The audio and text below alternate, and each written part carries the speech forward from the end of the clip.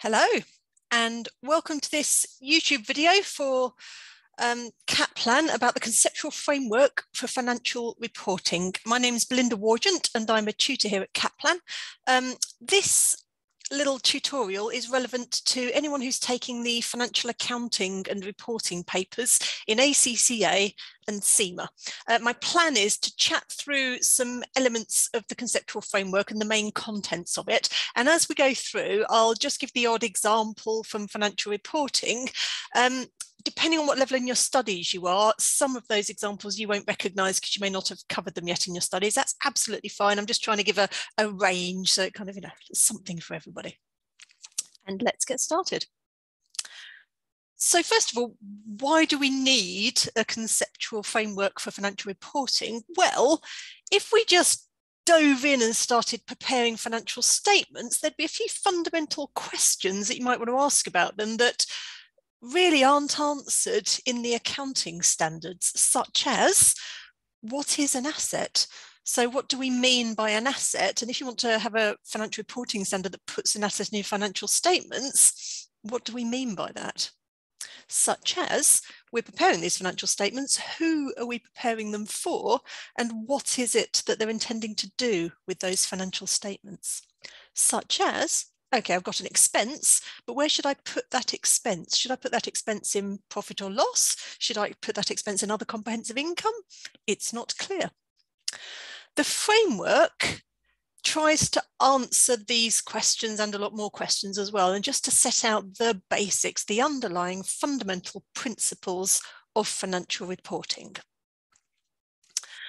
What is it then? It's issued by the International Accounting Standards Board, the IASB. They issued it many, many years ago, and they update it periodically. And the last update, as of the time of this recording, was 2018. So that's the version of the framework we should all be watching and listening to and using when we're preparing accounts. The third bullet here is important. The framework is not an accounting standard. So to the extent that an accounting standard is different to the rules and the ideas in the framework, the accounting standard takes precedence. So the framework is not the rules, it's the underlying principles of financial reporting. And as I've said here, it underpins financial reporting by setting out the underlying concepts of financial reporting and the definitions of some of those basic things like assets and liabilities. So why is it useful? Three little bubbles down the bottom here. It helps accountants how to decide to account for things. So we live in an ever-changing world. Things are changing. A few years ago, cryptocurrency wasn't a thing. It didn't exist. So suddenly when companies are having cryptocurrency and having to account for them, what is cryptocurrency? How does that fit into your accounts? There isn't an accounting standard for cryptocurrency. So go back to the framework, try and decide from that. People, the International Accounting Standards Board, are constantly developing new accounting standards and amending the old ones, and they need a basic set of underlying rules and principles to embed into those accounting standards. So again, the framework helps them with that.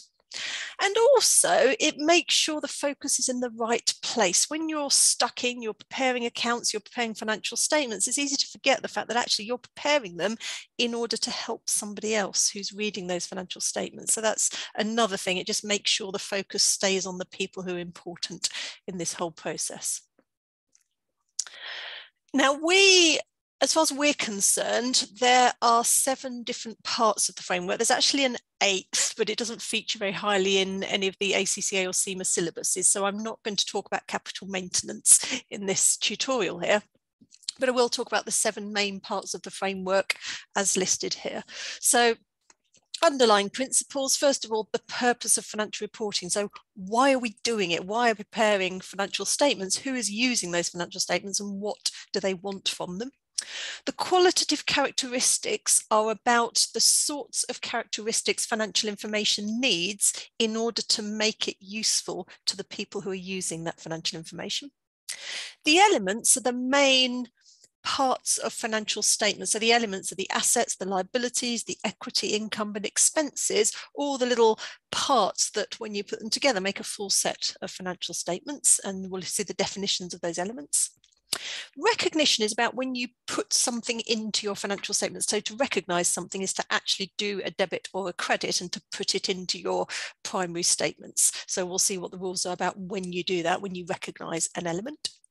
And derecognition is the other end of the chain there, where you've finished with it, you no longer have that asset, that liability, so you take it out of your financial statements, and we'll see when it's appropriate to derecognise, to take out something from your financial statements. Measurement is about the number that you attribute to your element. So we'll see a couple of different ways of measuring those things. And finally, presentation and disclosure really for us focuses on where you put those costs and income. So should you be putting them in statement of profit or loss, or should they be going in other comprehensive income? We will talk through each of these 7 parts of the framework in order. So we will start with the purpose of financial reporting. Who is reading these financial statements and what sort of information do they want from it? And this is from the framework.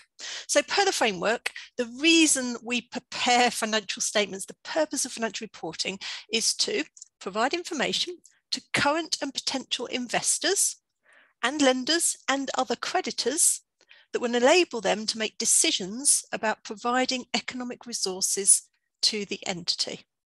So I'm seeing 2 things here. I'm seeing that the main people who are using financial statements, the people who are reading these financial statements, are the investors, the people who are investing in the equity in the company, and also the creditors, the people who are owed money by the company.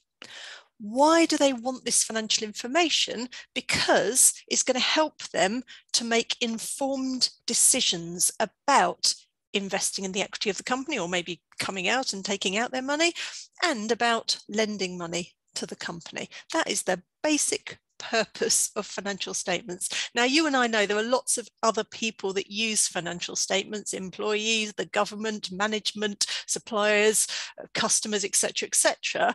But for our purposes in the framework, we're going to focus on the investors and the creditors. And why do they want that information? How are they going to use that information to make their economic decisions? Well, 2 things that they're going to use the information to assess. First of all, people look at financial statements, which are historical, aren't they? Historical financial statements are based on something that happened in the past, but users, the investors and the lenders, are going to look at those financial statements and make decisions about the future. So they'll try and assess from those financial statements what they think the company is going to do in the future, and therefore whether they think going forward it's a good bet or not. The other thing that they're going to do with those financial statements is they're going to assess what we say here in the framework is management's stewardship of the entity's economic resources. What does that mean? That means how well the directors are managing the company's assets. How well are the directors using the company's assets in order to make profits?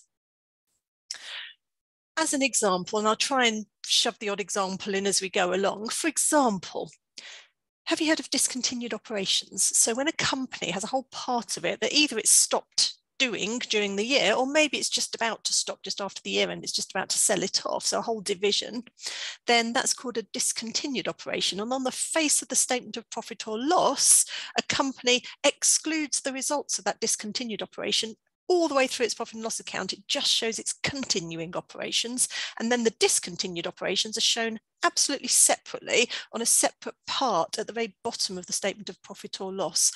Why? It's so the users can clearly see it's a discontinued operation, and they can see, oh, okay, discontinued, that means it's not going to be there materially into the future. That helps the users to assess the entity's future cash flows, because those future cash flows aren't going to include that discontinued operation. Okay, so that's the purpose of financial reporting. It's for those users, those investors and those lenders, and they're going to use it to try and assess the company's future cash flows, assess how well the directors are doing, and in the end, make financial decisions based on that information. We're now going to move on to the second one in the list here, the qualitative characteristics. So if those users are looking at this financial information, trying to make their economic decisions, then what sort of characteristics should that financial information have in order to be useful to those users? There are two sorts of qualitative characteristics. There's the fundamental ones, absolutely fundamental, that the financial information we present to those users is relevant to what they're trying to do and also is a faithful representation of what the company is about. So it's fairly true. There are also some enhancing characteristics that make it even better: verifiability, timeliness, understandability, and comparability. We'll look at each of these two categories of qualitative characteristics in order. So we'll start with the fundamental characteristics of relevance and faithful representation. Right, what does relevance mean? Well, in order to be useful to users, information has to affect their decisions. It's got to be relevant to their decision-making processes. It's got to aid them in assessing the future cash flows and assessing the stewardship of management. But also there's another concept that links directly in with relevance, and that is materiality, which you may have heard of. Materiality is literally a measure of whether something is important to the people reading the financial statements or not. If something is material, then it's important, and if it isn't material, it is not. So literally materiality and relevance are linked in with each other. And an example of an application of materiality is the prior year adjustment rule when you make a mistake. So what if we found out that we made a mistake in a previous financial reporting period? Okay, so we know that our accounts from a previous period, maybe from last year, are wrong. What do we do about it? If that error is immaterial, then we don't change last year's financial statements because it's not going to be relevant to the users to see those changed numbers. However, if a prior period error is material, then we do need to change those financial statements. Now, we can't actually change the financial statements that we filed. So what we do is in this year's accounts, we change the comparative figures and we change the brought forward figures to show the right numbers to correct that error so that the users can actually see the proper comparatives in this year's financial statements. And that's only done when it's material. What about faithful representation then? So for something to have a faithful representation, what do we mean? It's kind of honest. So there's kind of four sides to that. It's got to be complete. So everything has to be included. It's not a faithful representation if you've missed out a huge amount of liabilities that the company has. Yeah, that's not true. It's got to be free from error. So if you make a whopping big mistake, then those accounts don't show a faithful representation of the company. Substance over form is where you account for the economic substance of a transaction rather than the legal reality. And an example of that is redeemable preference shares. So when a company issues redeemable preference shares, it gets a load of money, it's going to pay some sort of preference dividend over 3 years, and then it's going to pay back the capital to the shareholders. We say, well, you might have called it shares on your documentation, but in reality, the economic substance is, this is a loan, isn't it? You've borrowed the preference share capital off of the investors, and then you're going to pay it back in a few years' time. So actually, we account for redeemable preference shares as a liability because that's the economic substance of those redeemable preference shares. And those dividends, we actually account for them as interest in the statement of profit or loss.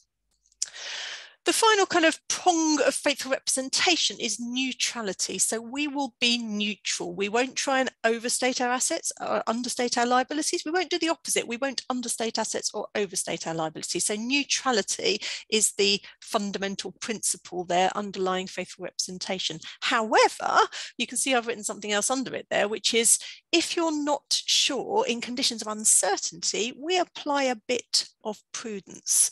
So for example, variable consideration. If I sell something to somebody for £1,000 and I say to them, oh, and if I hit certain targets, if I do a really good job, then you'll have to pay me an extra £200. That extra £200 is what we call variable consideration. We might get it, we might not. And actually, we're only going to recognise variable consideration as part of our revenue if it's very, very likely that we're going to get it. So we don't anticipate that £200 and bring it in as revenue if we're not really very sure about it. And that's an example of just applying a bit of prudence in conditions of uncertainty. Those are the fundamental qualitative characteristics. On to the other ones, the enhancing characteristics. And there are 4 of these. Verifiability is about being based on some sort of substance, some sort of truth. So it's about the information being credible and reliable. You could actually produce some evidence to somebody to say, look, this is why I've put these figures in the financial statements. And they'd say, oh, yeah, I can see that. Fair enough. Timeliness is about the trade-off between spending enough time to get all the information you need and putting it into the accounts, however, getting it out to the users in time for it actually to be useful to them. And actually, you don't want to give people information too late, because however good it is, however right it is, however relevant and faithfully represented it is, it's not going to be useful to them. So we need to get information out in good time to our users. Understandability is one of the misunderstood ones in this list here. It doesn't have to be understandable to everybody. So my 11-year-old daughter doesn't need to understand financial statements, and I don't think she does, but it needs to be understandable to somebody who already has a basic knowledge of financial reporting. So information should be clear, should be concise, shouldn't be befuddled and muddled up with far too much immaterial disclosure. We don't want to clutter those financial statements, but it needs to be understandable to somebody who has the financial tools to understand financial information. And finally, comparability is about being able to compare the same company over time. So you want to be able to compare this company's results this year with last year's results for the same company, but also you want to be able to compare different entities. And an example of that is when you do a prior year adjustment for a change in accounting policy. So suppose we have always accounted for something in one way and then we change our accounting policy, you should actually change your comparatives so that people can see the 2 years worth of accounts next to each other using the same accounting policy. And that's an example of comparability. Between entities, we achieve comparability by laying out rules. So there's standard formats, there's ways that people have to account for things to make sure that different companies account for things in the same way, and therefore investors can compare them. Okay, that was the qualitative characteristics. On to the elements. There are 5 basic elements of financial statements. The first 3 you will see in the statement of financial position, and the next 2 you'll see in the statement of total comprehensive income. Running down the list, what are they? So an asset, you think of an asset as being an asset, don't you? A desk, a building, a car, but actually more things than that are assets. A receivable is an asset, cash is an asset, investments are an asset, cryptocurrency is an asset. What is an asset? An asset is an economic resource controlled by the entity as a result of a past event. And there's a little definition of economic resource at the bottom there. It's the right that has the potential to produce economic benefits. So the reason that your building is your asset is not because it's physically there, but because you're going to be using that building to earn money somehow. You're going to be using it with your staff in it, as your head office, as your shop, as your warehouse. You're going to be maybe selling it and making money out of it. That's what makes it an asset. An example of something that isn't an asset then. So what if I pay money to train my staff? That money that I've spent, surely I'm creating an asset there because now I've got staff who are really well trained.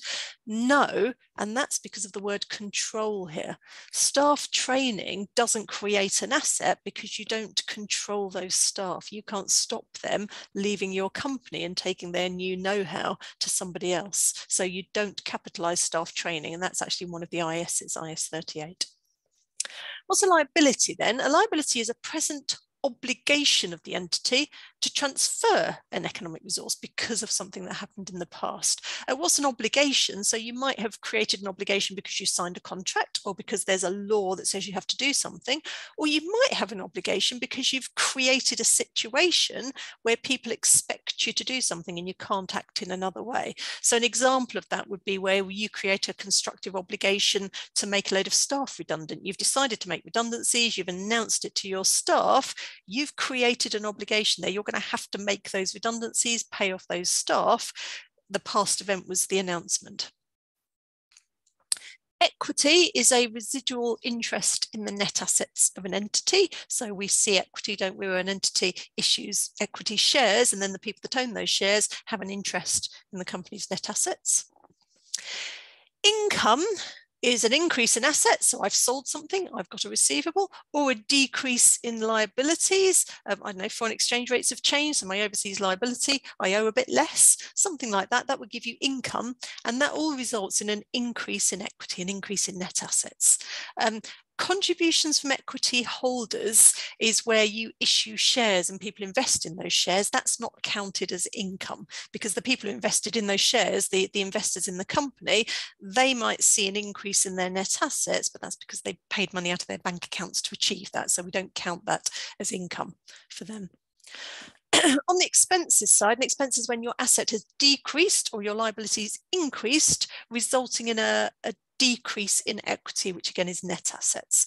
Again, if you pay out dividends to your shareholders, that's not counted as an expense, because although the company's net assets are decreasing, the shareholders get that money into their bank account, so it's not counted as a cost to them. That was the elements, the assets, liabilities, equity, income, and expenses. And those definitions are applied in a lot of the different accounting standards.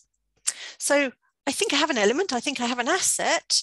Can I then put the asset in my statement of financial position? Can I put a debit in my statement of financial position for that asset? That is the recognition criteria, which we'll look at now.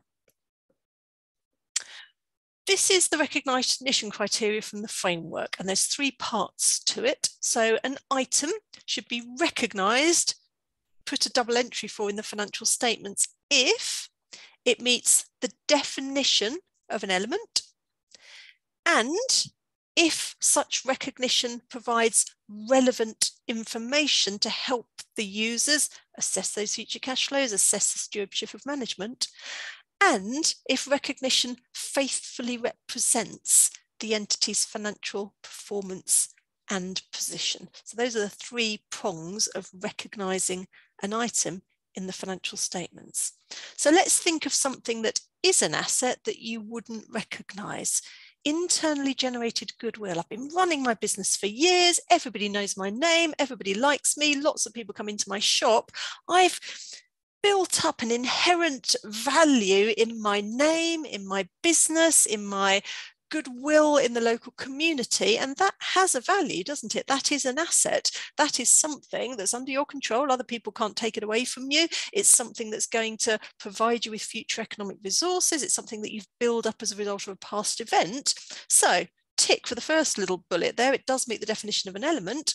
Would it be relevant to show it to your users in the financial statements? Arguably, yes. Yes, because people would want to see what's the inherent value in your business. Internally generated goodwill actually fails on the 3rd point here. You don't know how much it's worth. It's very, very hard and far too subjective to place an actual numerical value on that good feeling, that customer happiness, that faithfulness of your customers, the fact they keep coming back to your shop. You can't place a value on it, so we couldn't put a number in the financial statements that faithfully represents the entity's financial performance and position, and that's why you don't recognise internally generated goodwill. And again, that's a rule in an accounting standard in IAS 38. There's a flip side to recognition, which is when wouldn't you recognise something? So you wouldn't recognise something if you're not sure if it's real or not, of its existence. So that might be the case with certain intangible assets.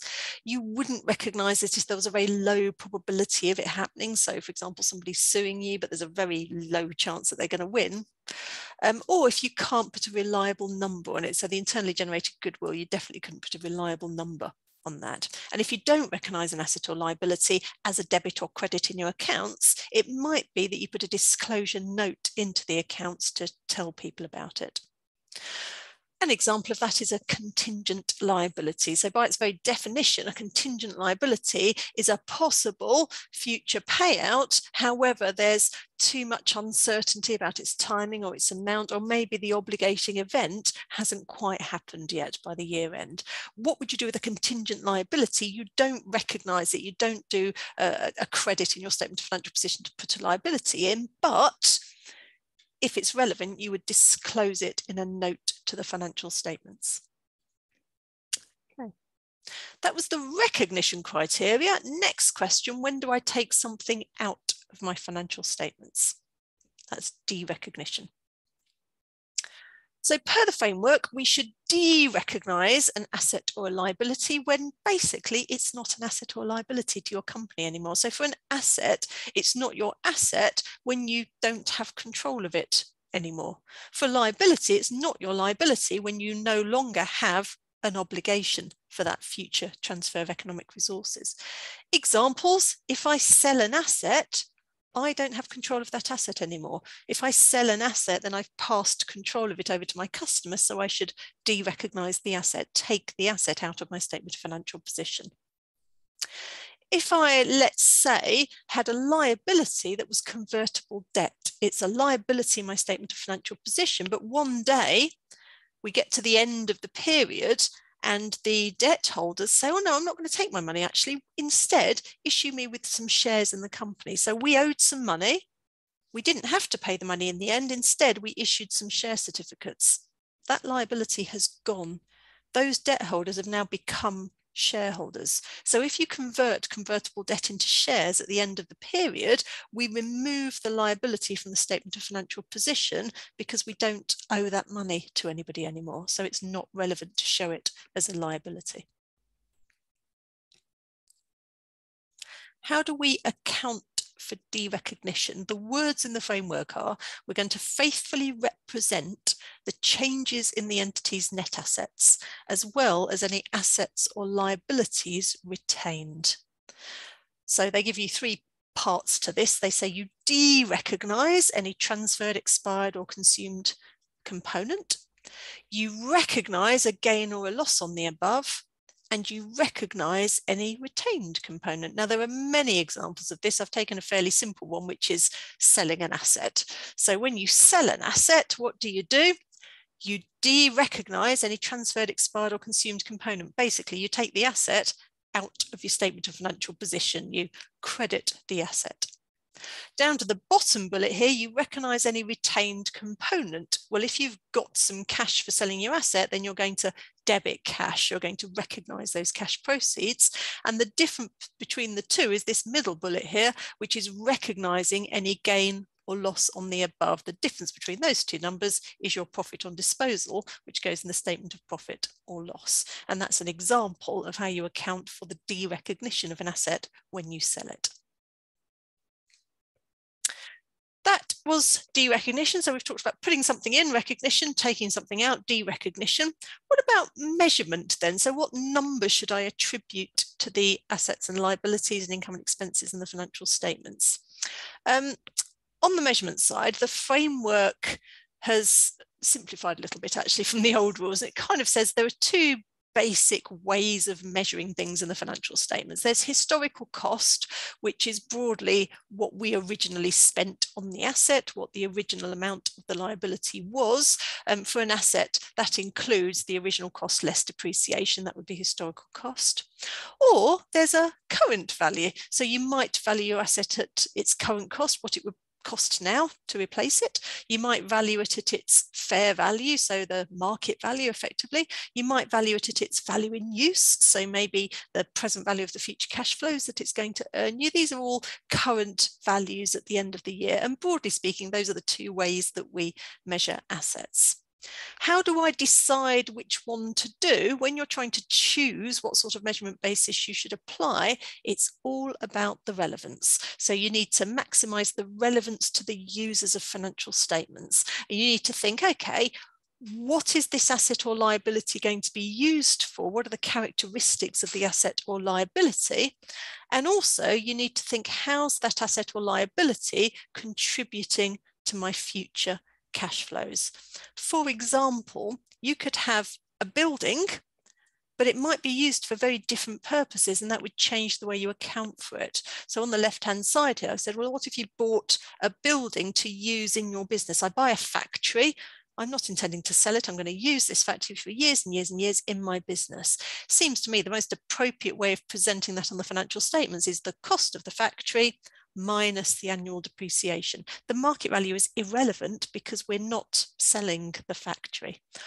Alternatively, what if you bought yourself a building intending to sell it and make a profit. So the reason I've invested in this building here is not to use it in my business, but to keep hold of it and then sell it and make money. That's an investment property.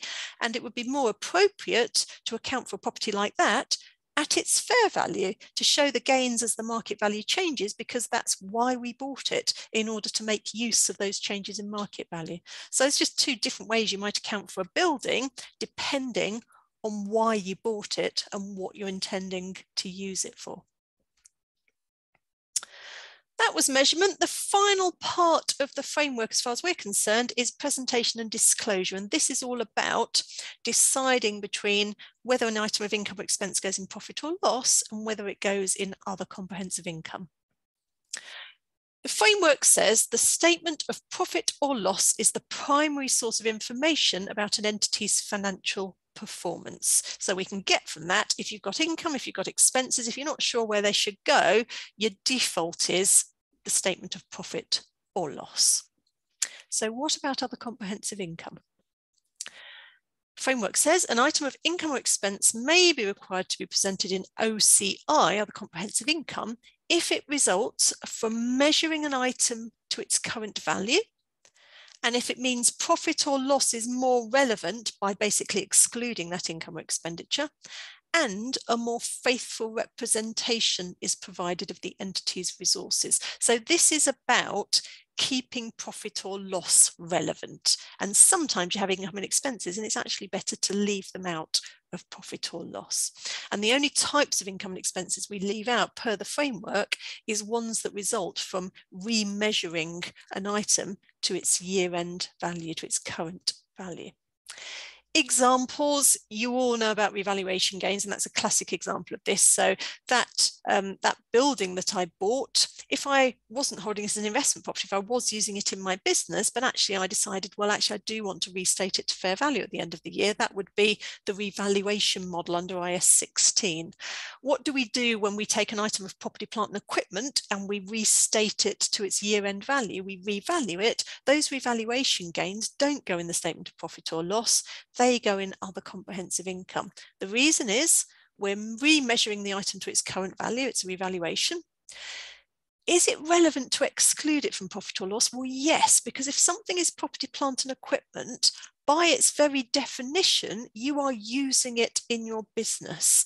So that is its primary function, is being used as a head office, as a factory, as a shop, as your accounting hub, whatever it is, your call center. So it's not entirely relevant if the market value fluctuates while you have it. We exclude that from the statement of profit or loss.